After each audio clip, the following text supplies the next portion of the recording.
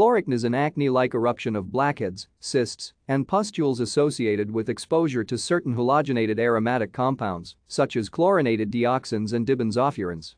The lesions are most frequently found on the cheeks, behind the ears, in the armpits and groin region. The condition was first described in German industrial workers in 1897 by Siegfried Bettmann and was initially believed to be caused by exposure to chlorine. It was only in the mid-1950s that chloracne was associated with aromatic hydrocarbons. The substances that may cause chloracne are now collectively known as chloracnogens.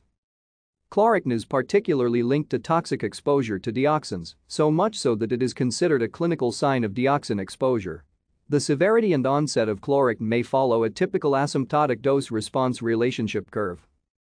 Chloracne normally results from direct skin contact with chloracnogens, although ingestion and inhalation are also possible causative routes. Chloracnogens are fat-soluble, meaning they persist in the body fat for a very long period following exposure. Thank you for watching. Like and subscribe if you would like to view more of our videos. Have a nice day.